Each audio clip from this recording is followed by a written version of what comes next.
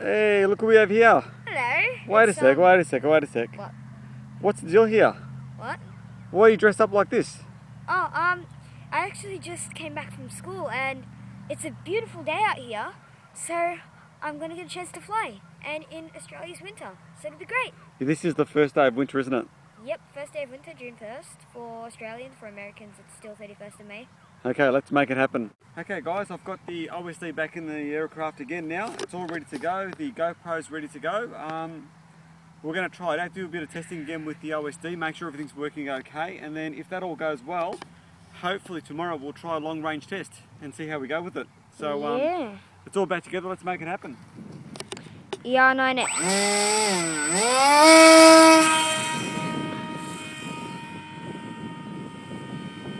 Did the wind really just pick up?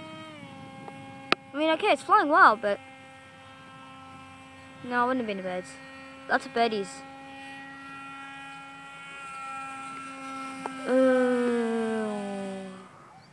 On PA mode. Oh, is it? Because it's stalling. No, we're landing. Yeah. That time that wasn't PA mode, that's why it was dropping. I know I was saying PA mode.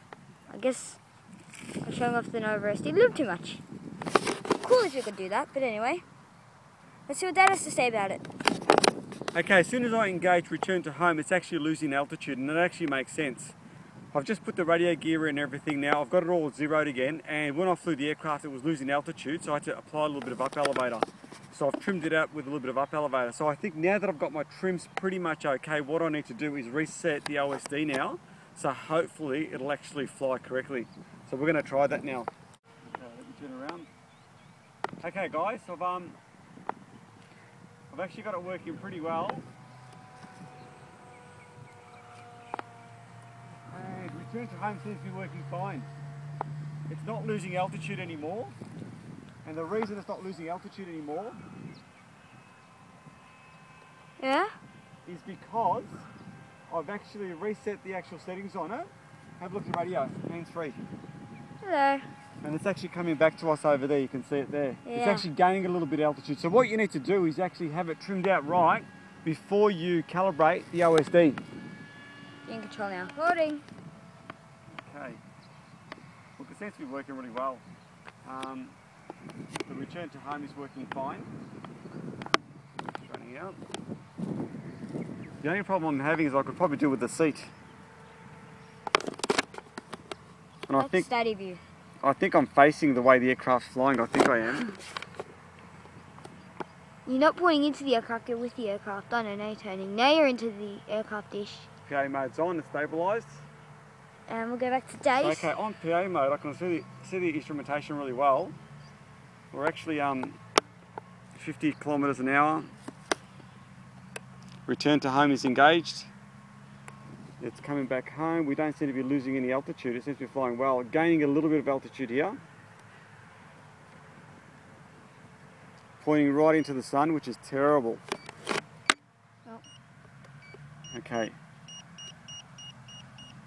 That's not a good beep. No, it's not. That means out of range. Oh, good. Now it's coming back. Okay, we'll go down the other end of the park. It seems to fly better than the other end of the park. I can see better. Probably because you're not facing the sun. It's a white car that went past us, is it? Yep. It's going past the roundabout now, is it? Yeah. Okay, I can see him. See, that's Dad. Are we far away yet, or not? Can you Yeah, tell? of course you're far, but you can go further if you like. Why did it just turn? I turned it. Oh. Because it was a very snappy turn. PA mode's really nice. It really stabilises well. Get a good view of that. That's what it's like. It's like daddy vision, or...